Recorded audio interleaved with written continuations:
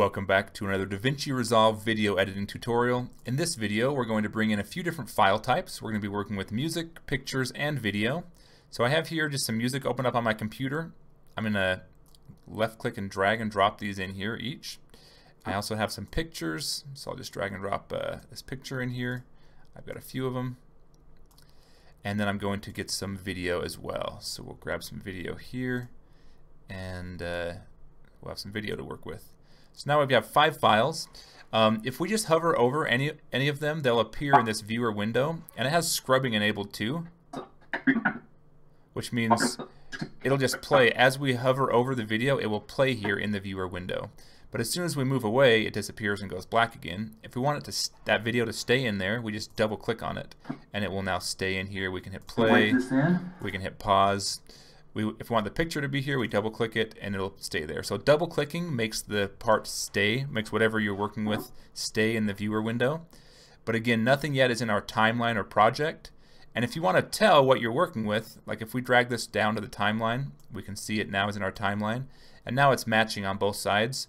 But if you want to see what you're actually looking at the top of these viewer windows, it shows us this is looking at the rinfishing.jpg. And this is actually looking at timeline 1. So even though they look kind of the same, this one is showing us what's happening in our timeline. This one's showing us what's happening, well, what file we're looking at. So we can change this one if we double click over here to this wave file. It shows us the waveform. We can hit play. So we can listen to this audio. But if we come over here and play the timeline, it plays a timeline without music. If we want the music to be part of that, we can just left click this audio and come down here to the audio track. So we see this is a good time to talk about maybe some of these tracks. We have V1 and it's called video 1, it's a video track, and we have A1 and it's an audio track. So now we have a video and audio track here, and we can see the audio track's much longer than the video track. And the video track is actually just a still shot of a picture, so even though it says video, it really has picture on it. And we can have multiple tracks too. So maybe we want this to be on the second track. If we just left click and drag it up, it creates a second track. So we have video track 2 now, and video track 1 is empty. So maybe we want to do this. I'm going to click on this video. If I want to delete a clip in the track, I just left click on it and hit the backspace key to delete. You can hit the delete key too, but they do different types of delete. But I'm using the backspace key right now. And we're going to drag this entire video into our media clip. Now, something happened because this video also has an audio track. It put it over top of it, and I think since its video is longer, basically that audio track is just gone now. We overwrote that with because of the way it's set up. We have it set up to, if we bring in something over top of it, it'll just overwrite it. See, so now we're kind of overwriting this picture, and it just cut out this part of the video with this picture. So just be aware of that. If we bring in this audio track and put it over top of this audio track, it just overwrites it. It does not mix them together. It just replaces the audio. Does that make sense? And so now we've replaced this part with this picture. And if we click and delete this picture, there's nothing here. It's like gone. It just ate up that piece of the video. So to get it back, we would have to either bring the video back in its entirety, or we could do a couple things. Since we haven't moved anything around yet, we could just kind of do this and bring these parts back together, and that completes the video. Even where this playhead is actually, now that this is the same video, we can go to timeline and go to join clips, and it'll actually join it and fix it now, and it's as if it was one piece. That's a little bit more of an advanced thing, and that's something you probably won't do too often. But just be aware, if we drag another video over top of the same timeline, it will just eat into it and it'll actually split the video. So what I'll do a lot of times is bring it onto a separate track. So this way it's going to play. Right now we have the audio from this guitar music that's playing. We have the video from this clip here, and we have a picture on the second video track. So if we click play, we should hear the guitar. We'll see this picture here for about 4 seconds. And then it goes back to playing this video. And so that's something I want to kind of point out too. I touched on it a little bit in past videos. It works the same way as other video editors. Whatever the higher video track is, that one will be just displayed first. So if we grab this picture now and place it on video track 3, and we can left click and shorten this picture, it's going to play this, and then it's going to play whatever's on top. So these are actually really in the background. This is being played, this picture here, but it's just playing whatever is on top. So we'll play, it jumps to this picture, jumps back to this picture, and then jumps to whatever's lower. So you can kind of imagine this playhead is looking down. From here it's just looking down, and whatever it sees first is what has priority.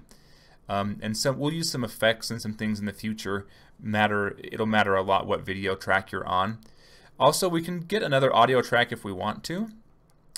We have to resize a little bit. If we click here, we can actually scale this up a little bit or resize this. And now we can grab another audio track, because maybe we don't want that. Maybe we want to select this track and hit the delete key and delete the audio track. And we want to get the audio from here. So we can actually bring this in. Oh, let's go back here. Well, let's just delete that. Let's bring this in back originally how it was with the audio track. Oh, that's our timeline video, sorry.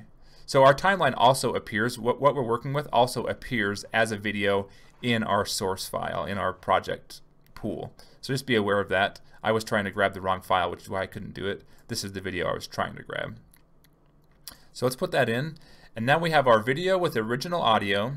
And if we want to have the music playing in the background of our original audio, we can drag that onto a separate track as well. Now we have a second audio track and a first audio track and 3 video tracks, even though 2 of the video tracks are playing pictures. Does that make sense? You can also rename these. So if I wanted to come down here and click on audio 2 and call it music, and then audio 1, I can keep that the same, but then call this one pictures 1 and pictures 2. So you can kind of change things that way as well. Something else you can do, so if we want to just have something be ignored, like if we play this right now, I think it'll be a little bit loud. Let me turn the volume down. In this video, I'm going to show you how to get a 10 terabyte Western Digital red drive. So it's the white label, but it's a red. So this is playing all kinds of stuff. We have music in the background, we have my commentary, the video, the pictures. If we want to maybe see what it's like without the pictures, we can click up here, this little icon, and it kind of mutes these pictures. So now it's just going to play the video. It's just going to look through. Oop, go. In this video, I'm going to show you how to get... And see, the pictures aren't being displayed because they're muted. And so we can do the same thing. We can mute audio too.